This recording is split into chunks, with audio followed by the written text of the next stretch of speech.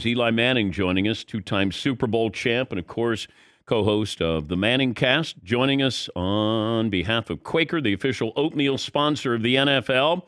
And Eli will tell you what he's doing with Quaker coming up here. Good to see you again. What's your big takeaway? Let's start with the Eagles and the 49ers. Yeah, thank you, Dan. Obviously, the Eagles are playing great football. That pains me to say a little bit, but they're playing great defense, and their offense, like they've done all year, they just do a good job taking care of the football and being able to run the football and have Jalen Hurts doing these RPOs and getting the ball out quickly. He's not taking chances. It's safe throws, safe completions, and so it's pretty good complementary team football that they're able to to play, and they've done it the last 2 weeks. Obviously, it's unfortunate for the 49ers losing their starting quarterback, and they've dealt with that twice already this year. It's hard to lose your third stringer and come back and then lose your fourth stringer, and so it's unfortunate they didn't have kind of all their firepower in action and do that. But Philadelphia is playing great football. Okay, as a quarterback, you're looking at who's going to put pressure on you. Like Hassan Reddick is unbelievable. Now, when you go to the line of scrimmage, how often would you change your blocking assignments or have somebody help out because you know where he is? How often would that happen in your career? Yeah, I mean, I think you definitely have to know where their best rushers are. And, hey, sometimes your tackle's got to be the guy that blocks them, or sometimes you do play action where you have a tight end has to block them sometimes, but you don't want those one-on-one matchups all day long. You want to try to keep a chip by a tight end or keep a back over there to chip him and just slow him down so he's not in a sprinter stance and firing off the ball. So I think it's just that combination of having multiple ways to show different looks at them, lining up guys over them. So you will change things up if depending on where he is, try to get the offensive line to slide, to his side so you can try to get a double team as much as possible. I know that we love the big plays, Mahomes, explosive, all of that. The Eagles are methodical. You were fortunate. You had a good running game. And I wonder, what's more devastating to a defense when you get those big plays, explosive plays, or we're just going to keep running the football at you? I think it's when you can run the football at them, because there's nothing you can do to stop it, and that can be a frustrating thing when you're loading the box and you're just getting pushed around and you're getting moved around. And what it does also, it slows down the pass rush. All of a sudden, those defensive ends are tired. They're playing the run. Those defensive tackles are tired. They're not just doing all their spin moves. They're trying to fit gaps, and they're worried about stopping the run.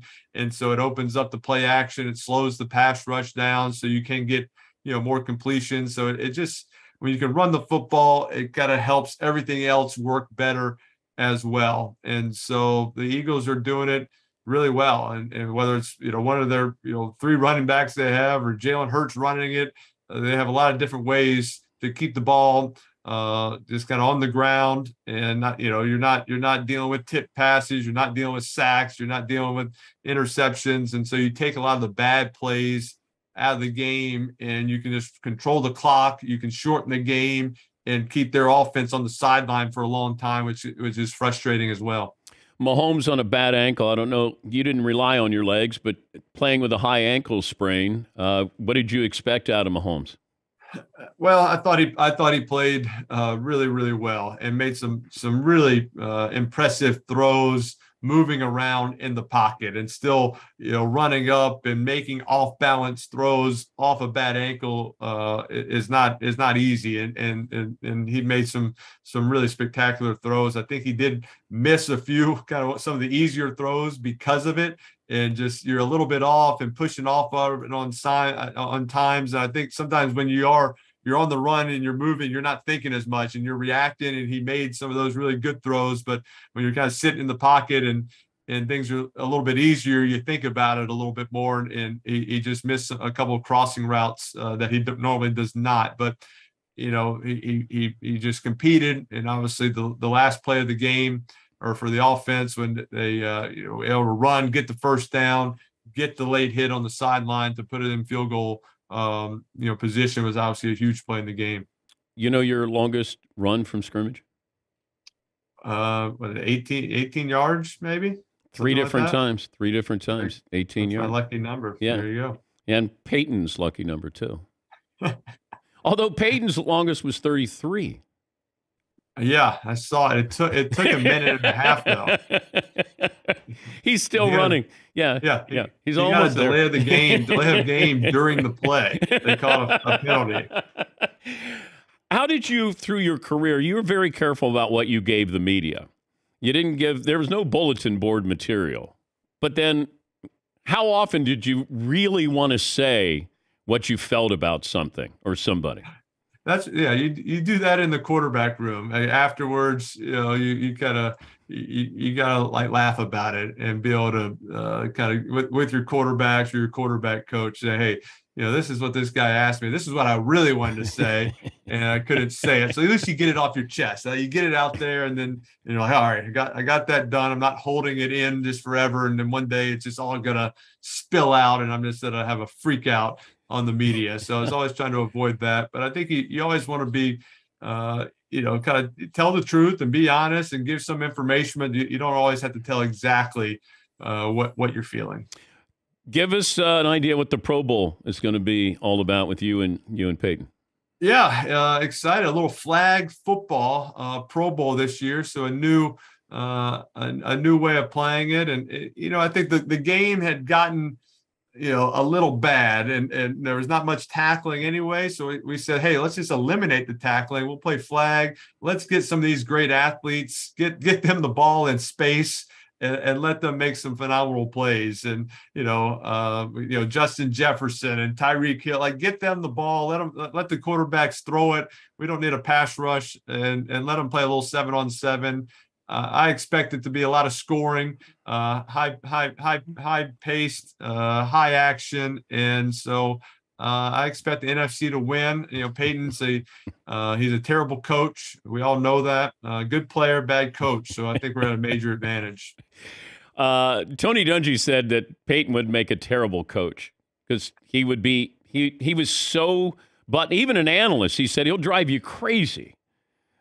Yes, I agree. He drives me crazy, trying to analyze film with him and the amount of voice memos he leaves me and everything going on. So I keep asking for the cliff notes of the memo. If he could send me that, it'd be a lot easier on me and save me a lot of time. But I think with Peyton, he was so good at seeing the plays and picking the perfect play and then running it and then running it well and executing it. I think if from the sideline, he wouldn't be able to do all those things. He might be able to get to some good plays, but then if they don't execute it, I think it'd be frustrating to him. I think it'd just be a very frustrating experience for him. And I think that would come across to the players. And that's what I'm hoping happens this Sunday at the Pro Bowl as well. We had Tom Brady on a couple of months ago, and I said, how long would it take for you to get your Super Bowl rings? He said it would take him a couple of minutes to find his Super Bowl rings. Well, he has a lot of them, though. But right, he does have a lot. It's a lot how long would it take you to find your Super Bowl rings? I know where they are to go physically get them and be back. And go get them and be back in this chair in a minute. A minute. Last time you wore them. I don't want to do it. Don't challenge me. Last time I wore, I don't wear them much. They're so big and clunky. It's like it's not comfortable to wear, and like it hurts your fingers afterwards. I remember with the first championship, we're designing the ring, and we kind of talked about it a little bit, saying, "Hey, wouldn't it be maybe a good idea if we got a Super Bowl ring and didn't make it like the biggest thing in the world where we could wear it and it wouldn't be like this obnoxious like bling thing out that like we're never going to wear." And we're kind of talking about it and we're designing it. And we're going through it. And then Michael Strahan shows up 45 minutes late. Like we had it designed, like ready to go. And he's like, only thing I care about is I want a 10-table ring. And everybody's like, what's a 10-table ring? He goes, when I walk into a restaurant, I want you to be able to see this thing from 10 tables away. And I was like, all right. And we had to restart the whole deal. And we got the big giant. Why not just a class ring? How about you get a Super Bowl ring and maybe a wearable class ring? It's not a bad idea. I think we need to go to the double ring, kind Yeah. of a wearable one, and Yeah. then you have like the trophy case one. Yes. Tell us what you're doing with Quaker. Yeah, excited to partner with Quaker and invite fans to share how they pre-grain before the big game for a chance to win tickets and to attend the Super Bowl for next year. So to enter the contest, you can go to TikTok, you can follow Quaker, and between now, today, and February 12th, you got to upload your own pre-grain video of how you're using Quaker oats to prepare for the game using the caption #Quaker pregrain #entry. So upload your video, how you're using Quaker oats, and you got a chance to go to the Super Bowl next year. Are you in a Super Bowl commercial this year? No. Oh, what's going on? Yeah. Is Peyton involved in one? There's always a bet, like the over/under on Peyton on how many Super Bowl commercials he's in. I don't know what the number. I don't know what the official bet is. But he is in. Sure. Is he in at least one?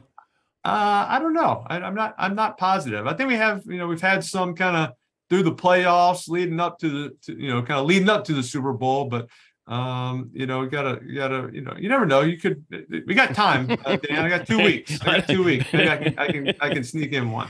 Good to talk to you. Good luck with the campaign there. Always good to talk to you. Thank you, Eli. Always, Dan. Thanks so much. That's Eli Manning.